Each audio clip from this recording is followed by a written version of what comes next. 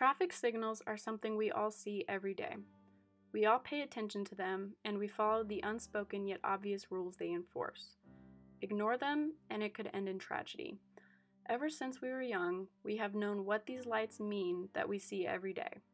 Their purpose, their meaning, and most importantly, how to follow them. They have always been there and always will be there. Otherwise, chaos ensues. The thing with traffic, or the traffic of life, is that you never know what is going to happen. You could follow all the rules, go the speed limit, and be a safe driver, but the inevitable still happens. You could be minding your own business, and the next thing you know, you're upside down in the ditch. Shout, shout, let it all out. These are the things. In life, we have a lot of constants: people, change, chaos, some semblance of control.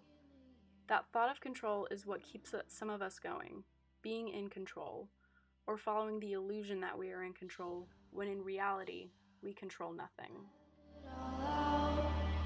These are the things I can do without. Come on, I'm talking to you. Jesus is like a traffic light. He is always there. He is always in control, even when we don't realize it. He has always been there and always will be there. He is a constant in our life, whether we choose to acknowledge it or not. If we listen to it, we get to the next intersection.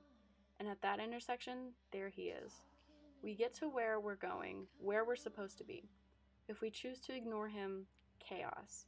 And that's how most of us are living our lives, in pure chaos. We think we are in control, but that we know what we're doing. We can do this without him. But ignore a traffic light and everything goes bad. You might get lucky and make it through that intersection alive because there was nothing coming. But how many times will you be lucky? How many times will you get off with, that was dumb, but it's a good thing that didn't go wrong? How many times can you ignore the rules before you realize they are there for a reason? If we follow Jesus, things go right. We may not think that's what is right for us, but he knows what is better for us. He knows us better than we know ourselves, and sometimes we do what we are told. We do what he tells us, and someone still T-bones us in the middle of an intersection.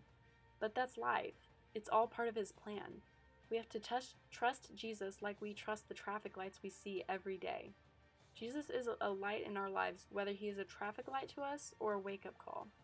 He is there to help and guide us, to help us through the chaos of life.